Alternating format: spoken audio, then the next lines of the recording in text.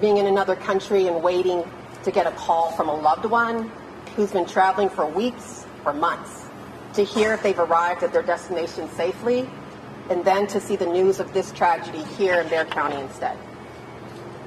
We are not certain of all the countries where the victims are from, but I have spoken with the Guatemalan Consul General, and they are working to get information from the hospitals for their citizens. We're also working with the consulates of Mexico, Honduras, and El Salvador. If you have a family member that you fear could be one of the victims, you can call the Guatemalan consulate at 956-800-7351. No estamos seguros de qué países son todas las víctimas, pero he hablado con el cónsul general guatemalteco y están en el proceso de obtener información de los hospitales sobre las víctimas. Si usted tiene un familiar que tal vez sea una de las víctimas, puede llamar el consulado guatemalteco al número 956-800-7351. Gracias. Después podemos hablar más. Well, thank you. The inscription on our Statue of Liberty says, "Give me your tired, your poor, and your huddled masses yearning to breathe free." And our nation was built on the backs of poor immigrants and made us a great nation today. Today, we mourn for those 51 immigrants who came to us to breathe that fresh air, but instead found death in the state of Texas, suffering in a van or trailer from heat exhaustion. It's a terrible way for us to treat immigrants. The state of Texas has done just about everything wrong that I can think of. They participate in building a wall, which does nothing to protect our border. They have spent billions of our taxpayers' dollars, state taxpayers' dollars, on paying for the Texas National Guard at the border. And they throw innocent people, those that just lost their lives, just like them, they throw them in converted prisons down by the border. We dehumanize them. We make them, people think that there's something less than us, and they are not less than us. Instead of spending Texas dollars on a failed border security program, we should instead be using those funds to help immigrants. Spend those funds to catch the smugglers and the crooks that live right here in Texas that did what they did today. States should be spending dollars helping the immigration courts to help them move those cases along so they can decide their status here. And they should be participating with the Mexican border states and providing funding for them so that they can provide shelter and food for the immigrants that are coming through Mexico. And most of all, our state leaders should be supporting immigration reform until the Congress enacts a comprehensive immigration reform that's fair to people, that gives the people for the great opportunity they're looking for. We're going to continue to see this horrible, horrible policy instituted by the state of Texas and complemented by the federal government. We mourn for them. I'm so pleased what the University Hospital has done. George Hernandez and his team, Sutherland Springs massacre, Uvalde mass shooting of innocent 19 children and 2 teachers, and now 51 people dying here in Bexar County as they come across the border. Our medical examiner, as Rebecca stated, has received all the bodies from Uvalde, and now she's facing this tremendous workload, tremendous. I can't imagine how they go through that in the job that they do. Also want to thank the Bexar County Emergency Services for being out there on site, and for Bexar County Sheriff Javier Salazar for his attention to the problem we've got out there. So we should mourn, we should not forget, but we should try to correct the horrible mistakes this state's making and our nation's making.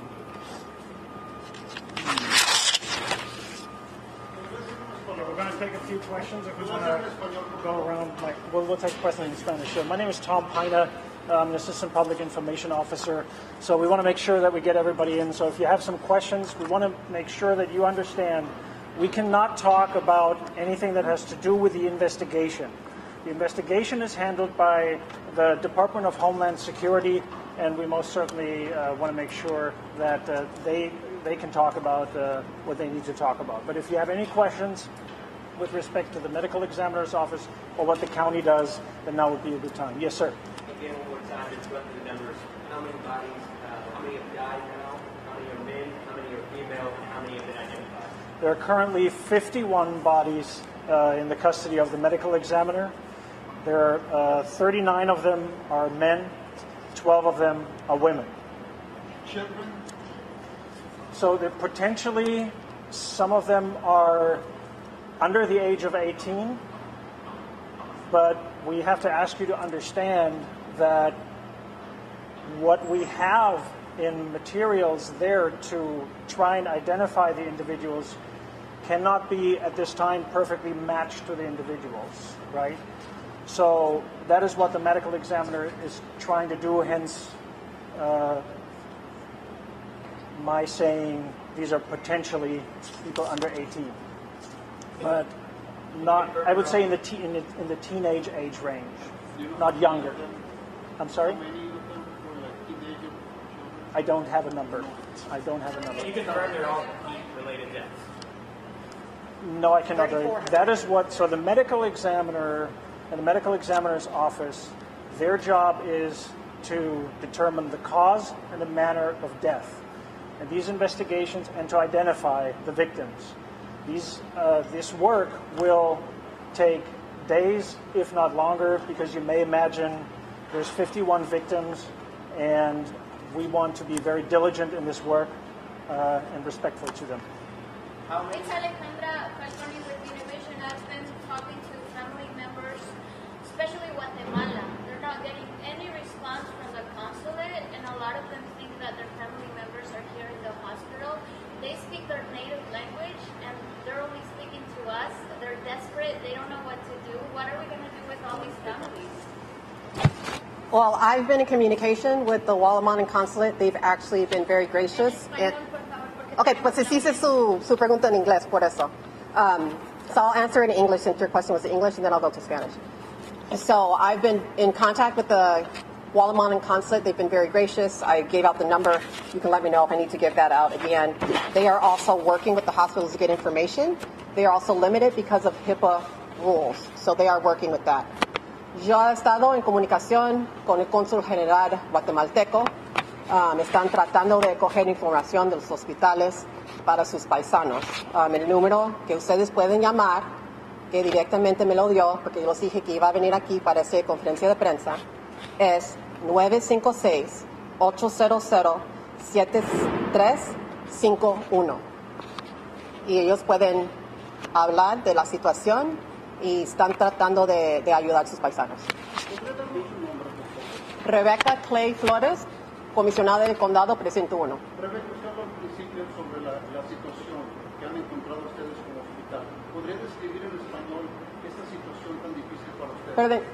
La situación de encontrar tantos cuerpos en un solo momento, de lo difícil que ha sido para el personal médico. Pues obvio es algo impactante. O sea, son profesionales que le entrenan cómo hacer estas cosas, pero cuando uno encuentra tantos cuerpos al mismo tiempo en la situación, pues obvio que es algo que impacta muy fuerte. Entonces es algo muy triste. Nosotros aquí en Bexar County, en el condado de Bexar, estamos trabajando para hacer el máximo que nosotros podemos hacer. Obvio que tantas personas, diferentes países, no saben toda la identificación. Es algo difícil. Entonces pedimos su paciencia porque todos están trabajando el máximo que pueden trabajar. Usted dijo algo sobre el gobernador y su reacción inicial cuando recién todavía estaban recogiendo los cuerpos y de lo que dijo el gobernador. El gobernador siempre juega el político, aunque mucho de ese falta es, pues es su culpa, ¿no? Rebecca, más o menos cuánto tiempo para que empiecen The question is, how long do they think they'll be able to give bodies to the families to send them back to their countries? As I tried to explain, this process will take time because the medical examiner wants to be diligent. So right now, we can only estimate, as you may imagine, 51 victims. So it'll take at least several days, if not longer than that. And then the information or their findings will have to be given to the consulates, and then the consulates will take it from there. It is very difficult, if not impossible, right now to answer your question. I understand that people are desperate to know, but at the same time, it is more complicated because these are potentially citizens from other countries, and the process is more complex. How many children is it in total that are in hospital, and what's their condition? Do we have any hospital? I don't have any hospital numbers. I don't know if anybody else does. How many kids have been more of them? We have the information here at UHS. So we just have this local information, not the other hospitals.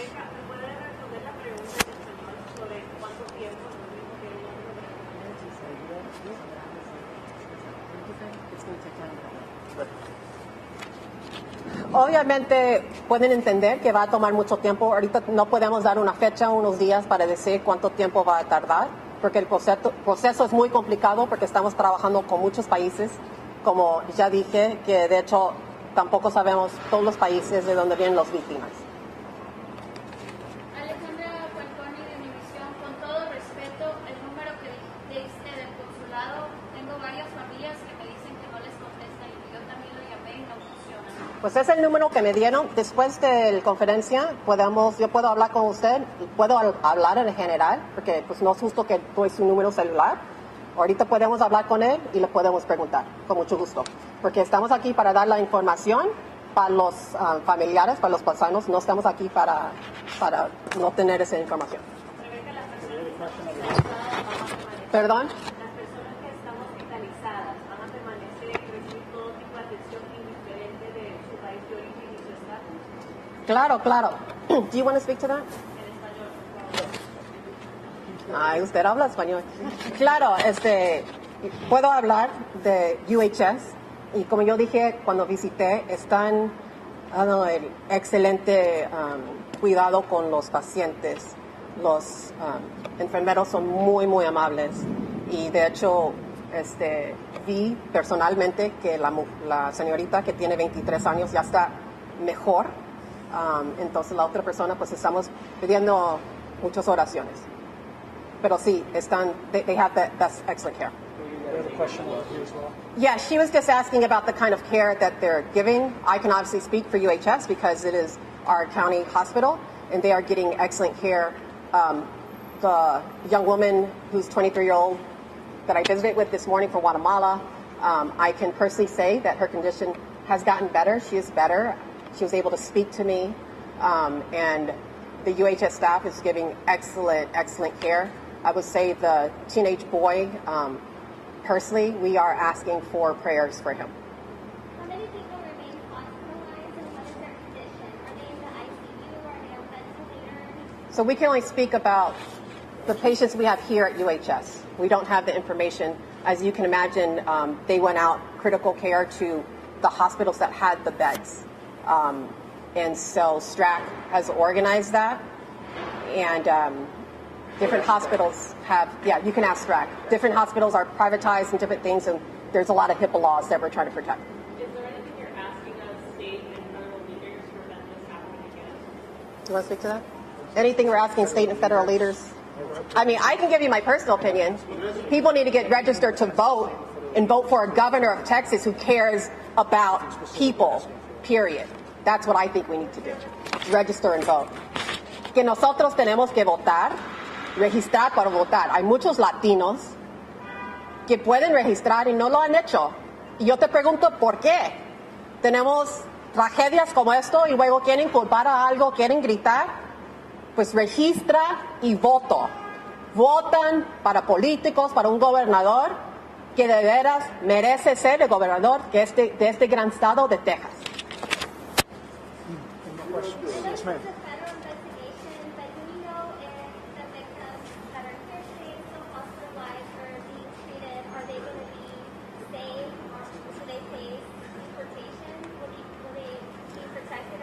I don't know. That is something that federal authorities decide, and you would have to ask them. Alejandra Falcone, Univisión, muchos están asustados por ese mismo tema, que sus familiares son indocumentados y tienen miedo. They're afraid to come forward because they think they're going to expose their family members that are undocumented. How can you ensure that they're going to be protected? Because some of them are not looking for them. They're afraid to speak out because of this reason. That's why they need to go through the consulate. Yeah, so the important part there is, as Commissioner Clay Flores said earlier, they need to contact the consulates, their consulate, so that the consulate can then talk to our medical examiner's office, and then we can relay information that way. For the adolescent who is at this hospital, has any guardian been identified either among the dead or among any of the other patients? No. Nope. That is not the case. I'm sorry. We don't have that information.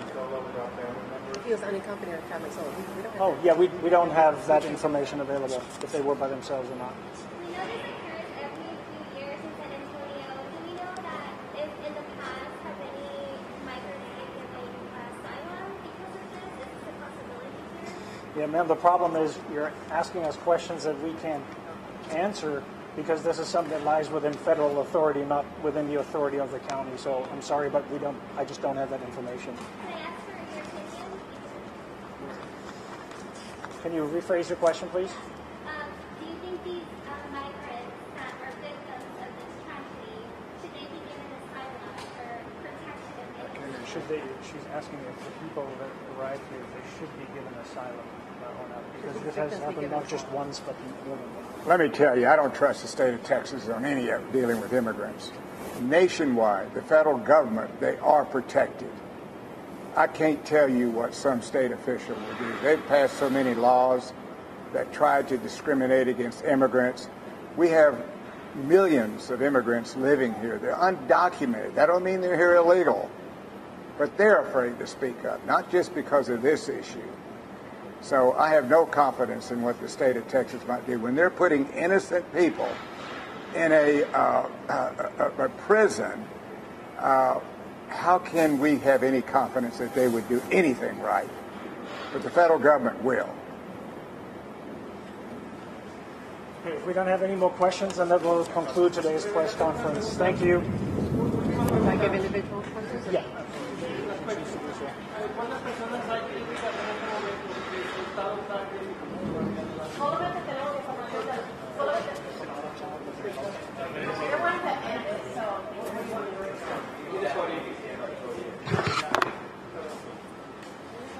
You want me to stand by the podium, or how do you want to do it? You're fine. I think they were thinking toward in two directions.